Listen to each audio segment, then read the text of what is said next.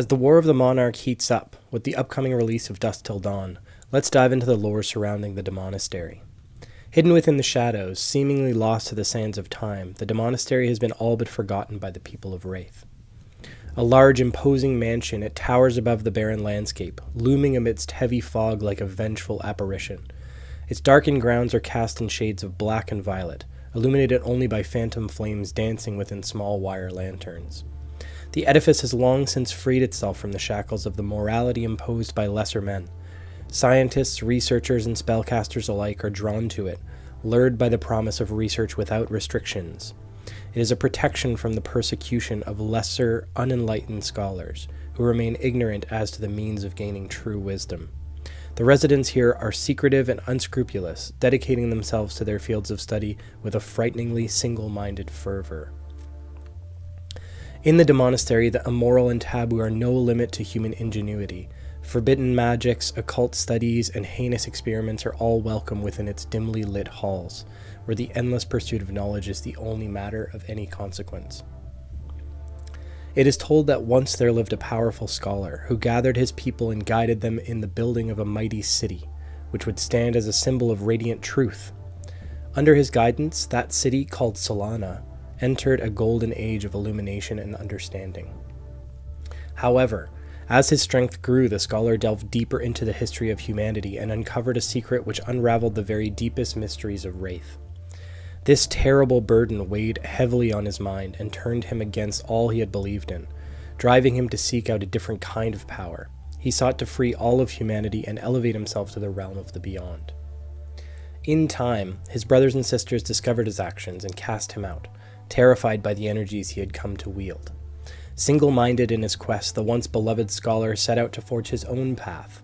He would construct a place of safety, which would remain unobstructed by the rigid ethics of his former home, and where his mission could continue unhindered. However, even as his new Demonastery began to take shape, his former brothers' fear turned into hatred, and their formidable legions began to lay siege on his sanctuary. Determined to keep the forces at bay, he wove a great spellwork into the very foundations of the mansion, and with a power which transcended the limits of mankind, he severed the isle from the outside world. As the last flagstone was set in place, he relinquished his own flesh and blood, fusing himself with the manor. His strength hid the isle from prying eyes, and the remnants of his spirit is said to guide the Demonastery to this day. In the centuries since its founding, the Demonastery has established itself as a place freed from the shackles of morality. Researchers and academics from all across Wraith have flocked to the mansion, seeking a place to continue their studies without fear of retribution. Despite their differences, the residents have one thing in common, the self-same reason for which the Demonastery accommodates them, the eternal pursuit of knowledge, no matter the cost and by any means necessary. These brilliant minds, once scorned and cast out by their own people for daring to question the mores of the world around them, are haunted by enemies who continually hunt them. Foremost amongst these forces is the Golden City of Solana, who would wipe out every last one of them for their so-called heretical movement.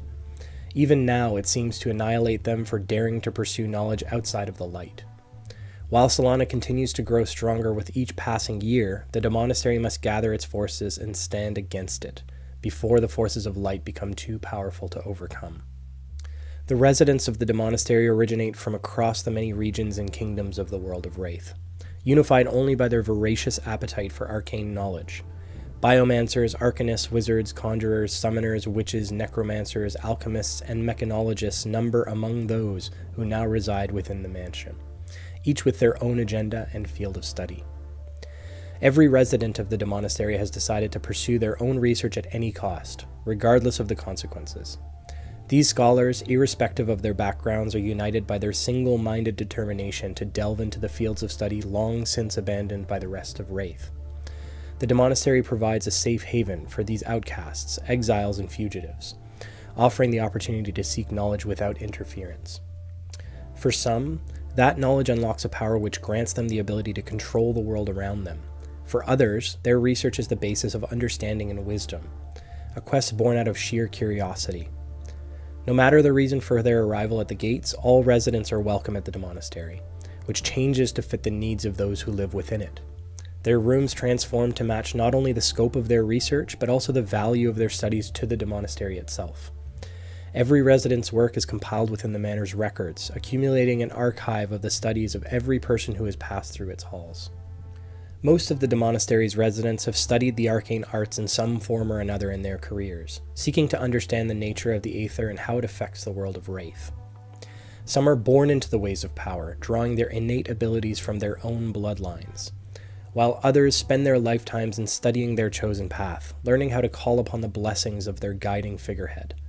Still, others choose a different route, looking to possess the kind of influence which can only be offered by the shadows. There are entities which remain unknown to the general population of Wraith, lingering just beyond the edge of the physical realm. Those who seek true supremacy call upon them, trading away their own knowledge, their minds and souls, their futures and their pasts, in exchange for the power of the shadows. Making pacts with these beings is an unforgivable crime throughout most of Wraith, and those who pursue Shadow Aether often face severe consequences for practicing their craft. The Demonastery is the only place in the world where the study and practice of Shadow Aether is not only permitted, but encouraged. Over the centuries, the residents of the Demonastery have delved into many long-forgotten areas of study, most of which are forbidden to the outside world.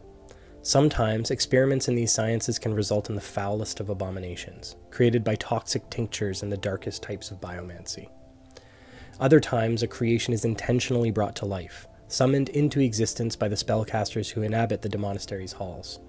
Some of these entities which now exist within the mansion remain a mystery to even the oldest residents, their origins unknown to all but the very edifice itself.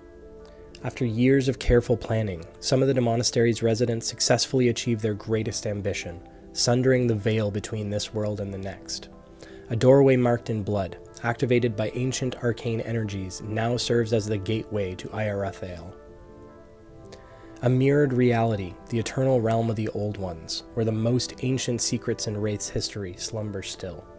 However, any gateway to the eternal realm is innately unstable. Iarathael is, by its very nature, in a state of constant transformation, and no two people who walk through the gateway will arrive in the same place.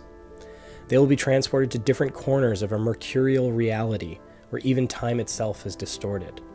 While it is easy to step through the doorway, there's no telling what one might find on the other side. Ordinarily left to their own individual courses of study, the residents of the Demonastery have united for the first time in centuries.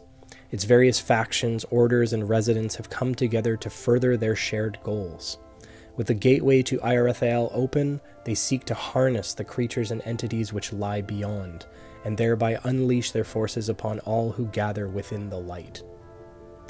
For the first time, victory is within their reach. In overthrowing Solana, they will finally rid themselves of their greatest enemy, and once again claim their rightful place within the lands of Wraith. Should they succeed, there will be nothing left to stand in their way, and the residents of the Demonastery will at long last be free to pursue their aims unchecked. As dusk consumes the day, the Demonastery's otherworldly shadow hordes tear through the dimensional rift, hell-bent on the destruction of Solana. Yet, in their darkest hour, allies emerge in unity alongside the valiant defenders of light, in hope of once more seeing in the break of dawn. Alright, hey everybody, thanks so much for watching. I hope you guys are as stoked as I am for the War of the Monarch pre-release. We're only a few weeks away now, just ahead of the release of the upcoming set, Dusk Till Dawn.